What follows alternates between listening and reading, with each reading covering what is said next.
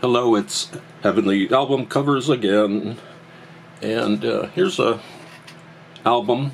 It has a very dirty, smudgy white cover, and the album seems to be by a person called John Richardson Meadows, and here's his name in the corner, John Richardson Meadows. Over here is a number. I think it says 450. There's nothing else on this album cover. We have the actual record label here. It's on Century Records.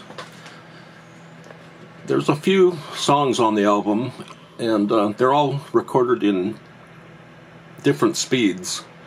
So there are songs recorded in 33 1/3 RPM, 16 RPM, 78 RPM, I believe. So it's a little bit of a struggle to play this album.